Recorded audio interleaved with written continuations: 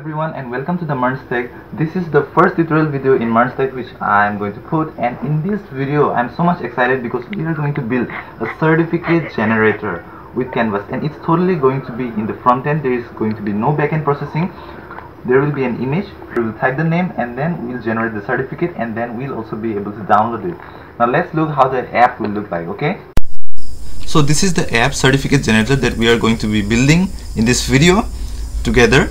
And now in this app we have a certificate image here which I have designed here with a MERNSTech logo here. And now whenever you type your name here, such as my name is Gary, and you can see that the name is dynamically output here through the Canvas, and every processing is happening just with vanilla JavaScript with Canvas API of HTML5.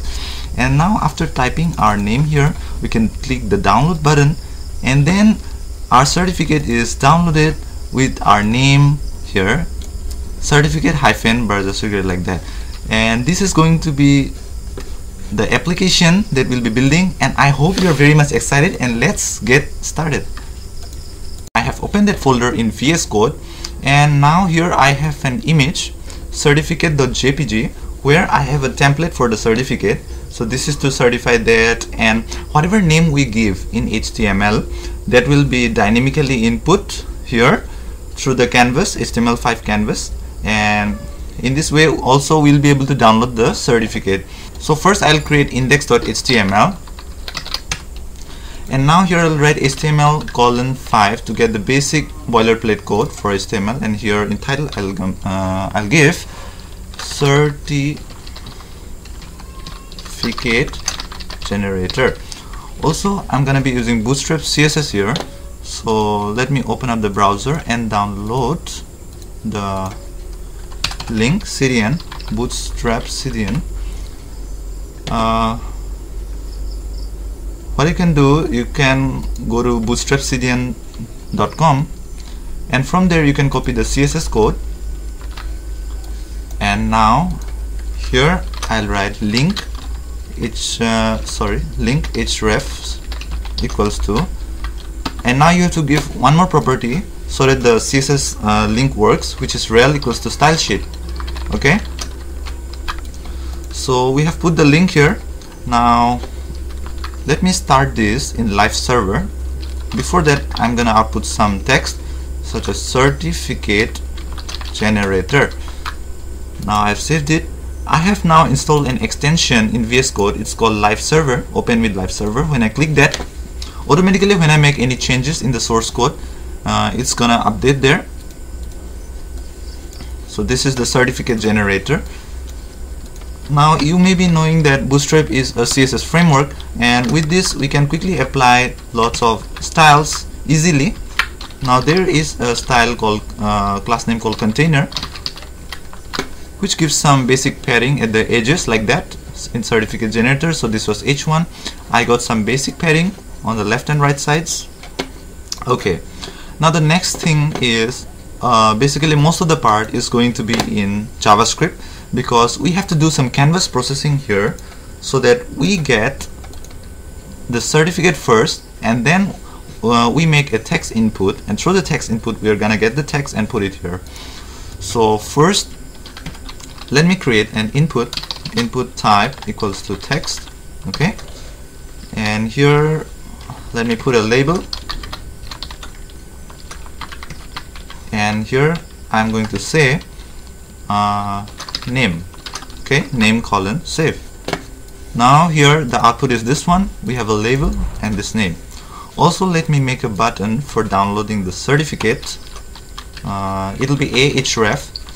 Let me give hash as the dummy URL, because in the beginning we don't have any URL to download. Okay, and we will say download, save it. So this is how it is now. When we click this, nothing happens, and we can type some text here. Now what we need to do, we also need one Canvas element so that we can use it in JavaScript and get access to it. And we also need references to this input and this button, so I'm gonna give IDs to all of them one by one. Okay, so first I'll be creating Canvas element, and let me give one ID to Canvas. Also in Canvas element we need two attributes. Those are height and width. Okay, height I'm going to make height 350 pixels. You can also just give a number such as 350, and width will be 500 pixels. Okay, and then the canvas element, if we give BR, or if I add this element after this, okay, now the canvas element is not visible because there is no output or image here, and we have to give IDs in input also so that we can access the data that we type here. So let me say this as name, okay, and this button I'll give ID download -btn. Now what I will do is I will create a script.js file, script.js JavaScript file, and I will link this with the HTML at the end of the body with script src equals to script.js, the name of the file. Now save it. Okay, the script.js file has been linked. Now let's go to script.js and first get the canvas element. Const canvas equals to, we can get by document.get element by ID. Using VS Code you can code faster because of the code completion which is present. So ID was canvas. And also one thing required to work with canvas is called ctx, the canvas object. Is const ctx equals to canvas.get context. This is important. Without this you won't be able to work with canvas, such as drawing images, drawing lines, and all the processing. Okay, ctx. Now what we need to do is we need to load the certificate image. So we can create an image element in JavaScript by, let's say the variable name will be image equals to new image. Okay, now I will say image.src. This will be the link of the file. The link of the file, the name is certificate.jpg. It's in the same folder, so I'm just gonna name it certificate.jpg. Now image will take some time to load, so it is asynchronous, so there will be a callback function which is onload function. So this will run, which is image.onload equals to a function. So in this function we are gonna draw the image in the canvas. Now I'm going to make a function called draw image. Okay, so in this draw image function I'm going to use this series object here. I will say ctx.drawImage. This is a function in the canvas context object, and as I have said you that everything in canvas, like drawing lines, images, circles, is done through this canvas object, this context object, and there is a method draw image, and the first parameter is the image object, which is the image. We have created a variable here, so we have to pass this, and the second parameter is the x position. Let it be 0 so that it starts from the left, and it's the third position is the top one. Let it start from 0, the top position, the y position. Then we have the width and height, how large the image that we want to draw. I will say this to be canvas dot width and this VS Code completion, canvas dot width comma canvas dot height. So now it's going to be the full width and full height of the canvas, the size of the image. Now this function we can simply call here on load draw image. Now when we save this, see in the output we see that in this canvas file the width which I have given here as 350 pixel of height and width is 500 pixel, and in the script file as we call this function and run this command draws the image on the canvas, and this is the image. So first what we do is first we get the image, we create the image dynamically, an image element, and then on load we call this function. If you call this function without on load, sometimes the image does not load that fast and it is asynchronous. That's why you need to use this function. Okay, the next step is to get the name which the user will type here. Since we have already a reference here in HTML, as you see here, input ID equals to name, we can use this in script.js to get the reference. Let's say it be name input equals to document.get element by ID, and here the ID is name. So we have got the name input here. Now we have to run a function which will run continuously on every input. Whenever I type F, the name of the certificate should preview here as FF like that or DD like that. So I'll write the add event listener name input dot add event listener, and it is input. So input is a kind of event which runs every time you type something in the input field, and there we'll get a function. You can also use arrow functions without any problem, and there in input we get the text. So first we have to get the text, const name equals to name input dot value. In the value the name is stored, and then after we get the value we need to call draw image. Okay, and most of the processing will be done in draw image. So what we will do in draw image, first let me call this function draw image, and in this draw image I am going to write a text. First I will set the font ctx.font equals to, it's gonna be 30 pixel size, and also you need to specify the type of font, the style of the font, which is monotype cursiva, and then there will be ctx.fill style, which is the font color. I am going to give it a hash code which will be like dodger blue color. There will be dark blue, so it will be 2, 9 and E. I like this blue color. And now just the last thing that is left is ctx.fill text, and here you need to write the. So this text we will get from name input.value. Actually we don't have to store it in a variable here, we can directly use here name input.value. Okay,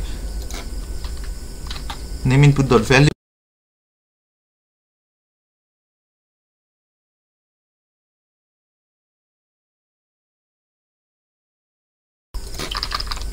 So this is working as expected. Now the last feature that we have after the user types this name is to provide the download feature so that the user can download the certificate. And now see this, everything is happening in the front end. There is nothing related to the back end. So we are gonna make the download feature now. So first let me get the reference to this link, which is download btn. So I will say const download btn equals to document dot get element by id, which will be download -btn. Now I can use this download btn to provide the download features. Now how do we download image through canvas? So first we have to do download btn dot add event listener. I'm going to add a click listener, click handler. It's going to be a function, and here I'm going to update some of the properties of download btn. Now do you know that in ahref, in this hyperlink, whenever we add an attribute download, DOWNLOAD, then if we click this button, then it downloads it. It downloads the file by default. Now whenever I click this download, see, as you can see, it has downloaded this index HTML file, but we want to download this certificate, right? This image. So what we have to do is in the src, in the ahref, we have to update the link with whatever thing we want to download. And also we don't want to add the download property in the beginning, so that user does not download the empty certificate. Even if he downloads the empty certificate in the beginning, it will be downloading the index HTML, and we don't want that in the beginning. So we'll add the href dynamically, we'll update it on click, and also we'll add the property download from JavaScript itself. So in this download button dot add event listener, in click, now we have to update the src. So download button dot href, sorry for telling src, it's href and in href I have to add the image link. Now how do we get the image link from canvas? There is a property called canvas.toData URL. So when you call this method to data URL, it creates a link. It creates a link in the front end, in the browser itself, which can be used as a link to download or as an image source link. You can use it for multiple purposes. It creates a link of the canvas image, whichever canvas, whatever you draw in the canvas, lines and whatever stuff you draw, you can create it downloadable, or you can display it in an image element by updating the image source and assigning this variable. Okay, so after setting this, we have to make it downloadable. So we have to add one more property, download button.download is equal to true. Now once we add that, this download property is going to be added dynamically on click, and this is going to work as expected. Now let's try this. I'm gonna refresh it once, and let me write my name here.